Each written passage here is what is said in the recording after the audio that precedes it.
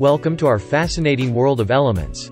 As we embark on this journey together, you'll come to realize that the universe around us is made up of a dazzling array of elements, each with its unique characteristics.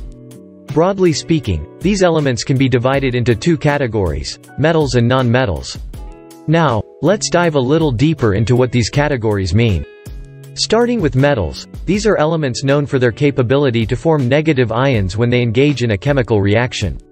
Imagine a party where metals mingle with other elements. They're like the charming guests who graciously give away their electrons to others.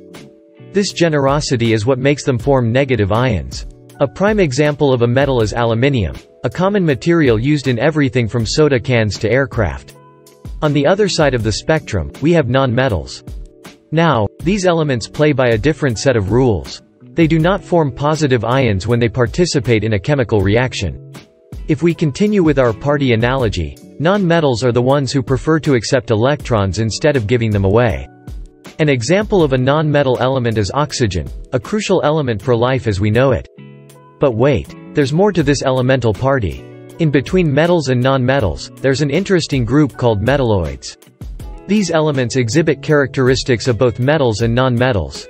They are the social butterflies, sometimes acting like metals and sometimes like non-metals, depending on the situation.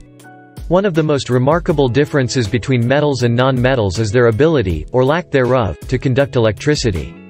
Metals are like the superhighways for electric charge, allowing it to move quickly and efficiently. That's why they are used in wires and electronic components. Non-metals, on the other hand, are not good conductors of electricity. They're more like narrow, bumpy country roads, providing lots of resistance and making it difficult for the electric charge to get through. So there you have it, the wonderful world of metals and non-metals, each with its unique behaviors and characteristics, and the versatile metalloids that straddle the line between the two. Understanding these categories is a stepping stone to comprehending the vast and intricate universe of elements. Until next time, keep questioning and keep exploring.